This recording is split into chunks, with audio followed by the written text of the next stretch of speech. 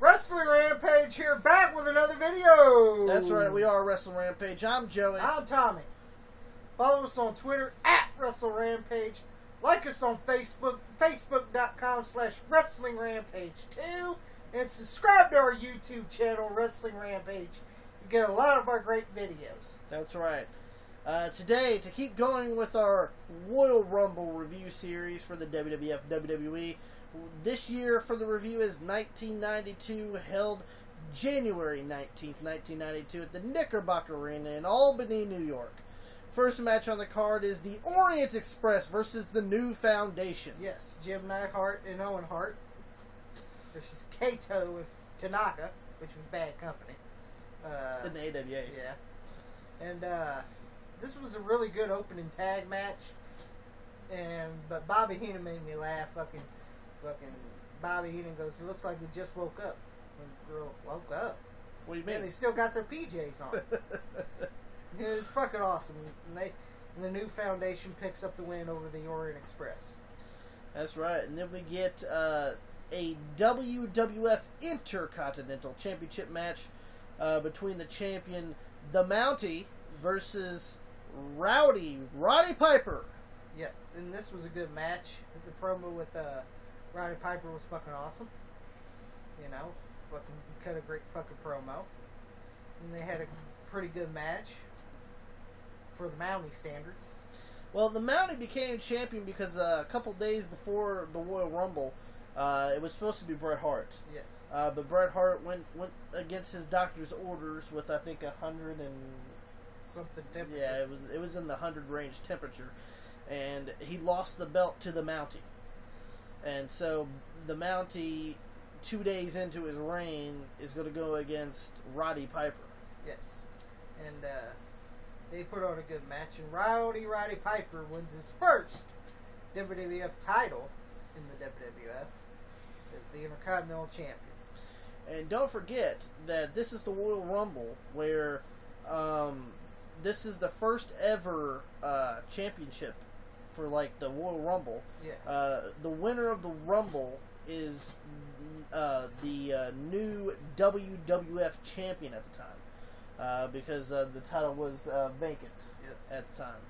So and Piper could go all the way and become the WWF champion too, because he's also entered in the Royal Rumble, so he could be a double champion. Then we get a match between the Beverly Brothers versus the Bushwhackers. Yeah, this match I wasn't really too interested in. One is because it's the Beverly Brothers. Any Beverly Brothers match I'm not too interested in. To me, they suck. Yeah. And Bo and Blake. You know, the Bushwhackers tried the best they could to have a good match out of them. What the fuck was Jameson I out have there no for? clue. He's too busy sucking on the sock or something. I don't fucking know. But Who who the fuck? Who hired him? Yeah, who hired Jameson? If anybody knows, let us know in the comments below. And if you know who Jameson is. Yeah, if you know who Jameson is, and who the fuck hired that guy, and what was his job in the WWF to do? All I seen was him being part of Bobby Heenan's show. The Bobby Heenan show, and then he came out with the Bushwhackers. And stuff like that. He was the shits. He was a fucking nerd. My favorite part was when Skinner spit on him, which was fucking awesome. He deserved everything he got. He didn't deserve to be paid.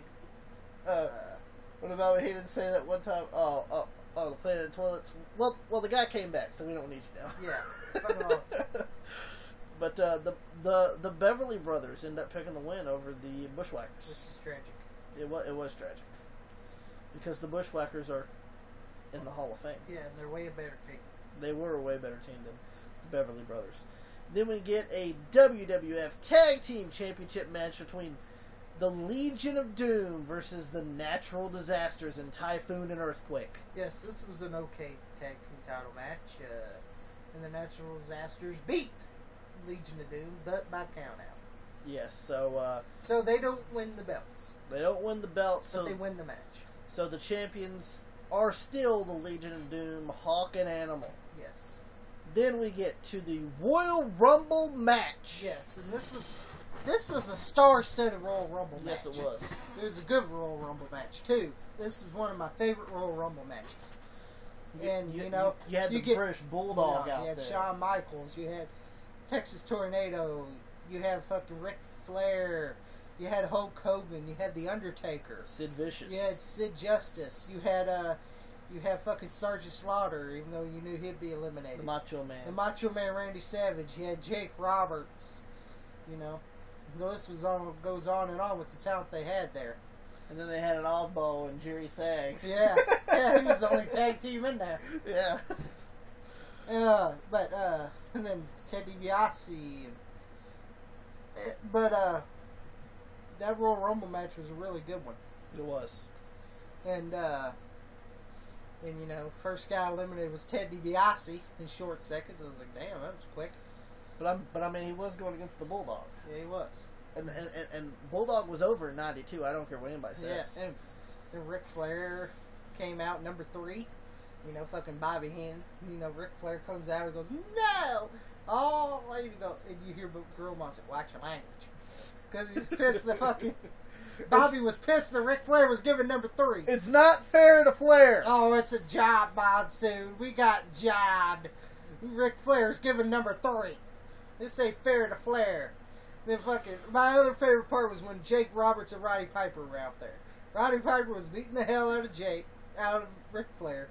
And Jake Roberts made the save, oh, thank you, Jake. Oh, thank you, Jake. And then fucking Jake Roberts did the clothesline. Oh, you can't trust the snake. That's what I said all these years. And then fucking Roddy Piper made the save for Flair, and you hear fucking Bobby goes, oh, thank you, Roddy. It's not a skirt, it's a kilt. It's not a skirt, it's a kilt. Then he beats up Flair. Oh, you skirt wearing freak. It's not a kilt, it's a skirt. It was fucking awesome. Bobby Heenan made the commentary at the 1992 Royal Rumble fantastic. Yes. He really did. And Ric Flair, it was down to Ric Flair, Hulk Hogan, Sid Justice, and the Macho Man. And the Macho Man got eliminated. I was like, God damn. Well, why shouldn't it have been Sid? You know, but then it was down to Sid and Hogan and Flair, and Psycho Sid throws fucking Sid Justice throws fucking Hogan out, and then Hogan gets pissed off and wants to shake his hand, and Flair dumps Sid over by the help of Hulk Hogan. You know. So your new WWF champion is the Nature Boy Ric Flair, and the promo with Gene Oakland. Some guy smoking. Put that cigarette out.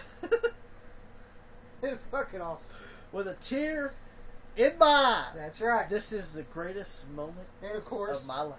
Of course, Flair was crying. That's right.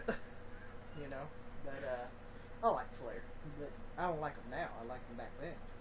Now he's just old and out of shape and has been. Which I was surprised that they gave the belt to Flair back in that time, because Vince was really adamant about not. And Flair wasn't his creation. Yeah, not putting over talent that he didn't create. But then again, he didn't create Hulkamania. Yeah. Vern Gagne and Hulk Hogan created that. Yeah. And you know, there's just a bunch of other things that he didn't create, but he took credit for. So. Oh yeah. But you know, that's the way Vince rolls, I guess. But that was the WWF Royal Rumble 1992 review. Coming up, we're gonna keep doing the Royal Rumble review series, so keep watching. That's right. We're gonna put it in a playlist for you guys to watch, from the incarnation of 1988's Royal Rumble to 2016's Royal Rumble. So make sure that you check that out. Make sure that you also like us on Facebook, facebook.com/Wrestling Rampage 2. Follow us on Twitter at Wrestle Rampage, and make sure you subscribe to our YouTube channel, because we have other great videos coming to you guys. Yes. Most definitely. You guys want to check us out. Wrestling Rampage is that cream that rises to the top. That's right, the cream of the crop. And nobody does it better.